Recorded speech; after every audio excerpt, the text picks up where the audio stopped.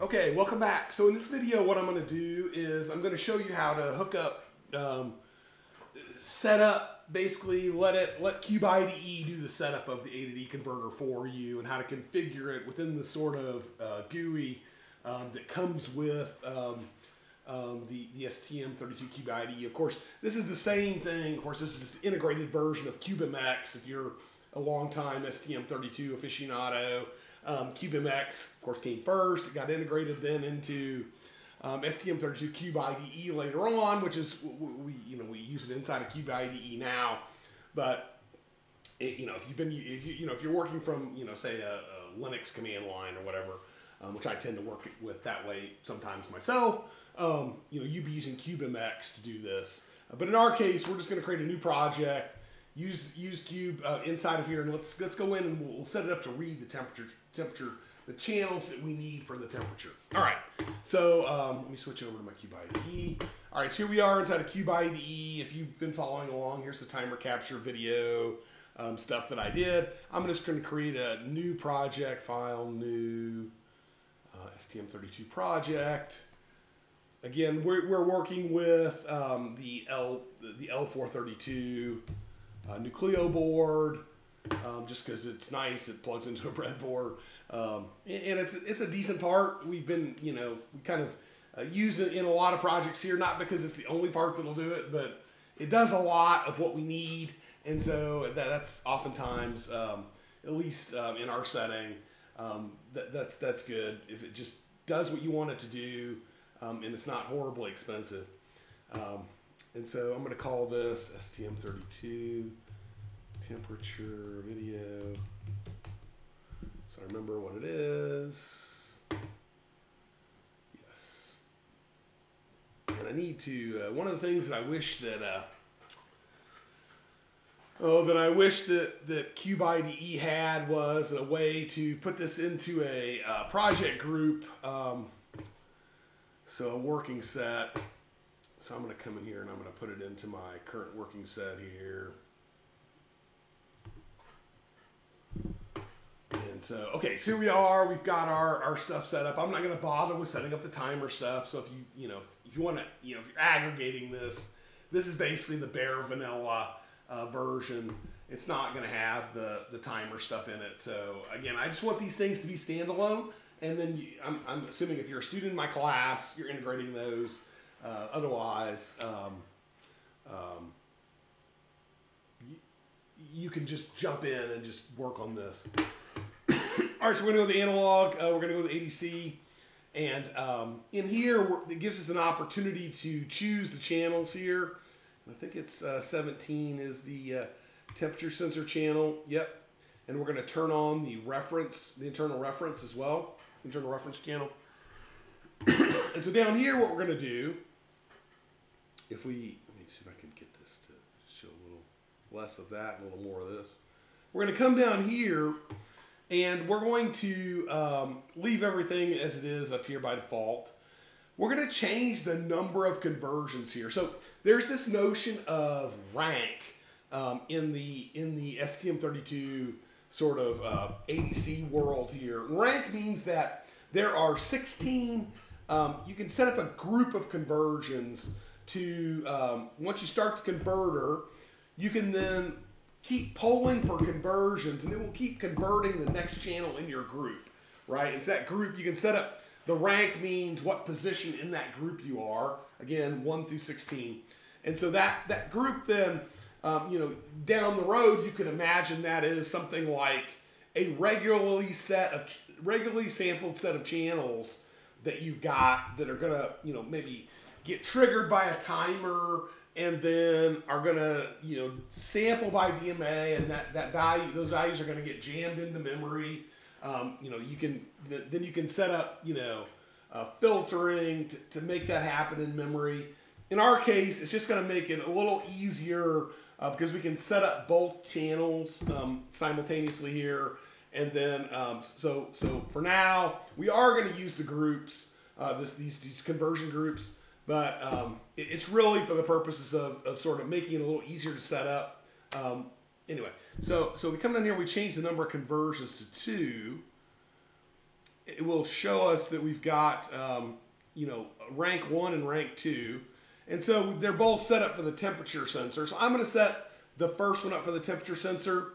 And I'm going to change the sampling time here from 2.5 cycles up to 640 samples. And now, I can't tell you, so what we're talking about over the sampling time is how long do they leave the sampling switch open so that it can charge the capacitor that's on the front of the A to D converter.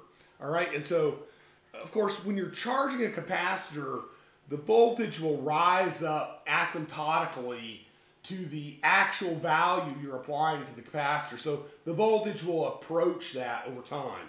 Now, do I know that 640.5 cycles is optimal? I don't. I just chose the largest value because in our case, we care more about accuracy than we do speed. And so in some applications, that's not true. Speed is much more important, right? And so in our case, we want accuracy, so I've set it to the maximum. There is very likely a diminishing return. That when you're out, maybe at 47 cycles, you're basically at the final value relative to the accuracy of the sensor itself. So I don't know this is better. I just made it bigger just to maximize the accuracy. Like I said, I haven't done any detailed study to say this is the optimal value. All right, rank 2, I'm going to change this to my reference int. And so then I'm going to change this to the higher value as well. And so that gives me my 2 channels, okay? And so that's it. That's so I've set things up to give me the ability to convert both those channels. So I'm going to go ahead and save this, and I'll let it generate here.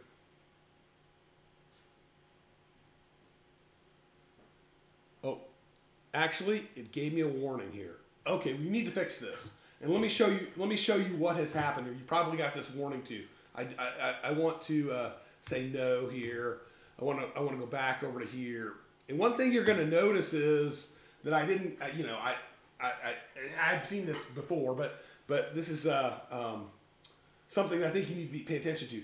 There's something about our clock configuration. Remember, the clock configuration is this big, hairy clock tree here. And remember from the old days, this was this sort of getting this sort of thing right was really challenging, because you could easily step into a mistake like just when I configured the A to D converter, stepping into that mistake would be very easy. And so this is in many ways, this is a really nice tool to have. It gives me this little dialogue. Do you want to automatically run the clock issues resolver? Yeah, I'll turn that on for next time.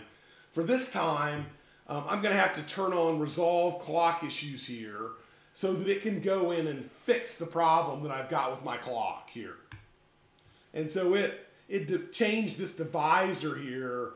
I think it was dividing by 6 to dividing by 16, and I'm going to accept that as something that I need to do. So the PLL for the A to D here is changing the divisor for it. So I think that now when I save it, it should be fine. All right, so there we go. And so of course my code doesn't do anything here yet. And if I come down here, I'll look and I'll notice that I'm down here in the MX ADC init. So this is where the converter gets initialized. It does the things that, to set up the converter itself. That's what this HADC handle is. That's the actual ADC device. And it comes down here, and here are my ranks, right? So I've got a temp sensor, and I've got a reference integer, or the internal reference.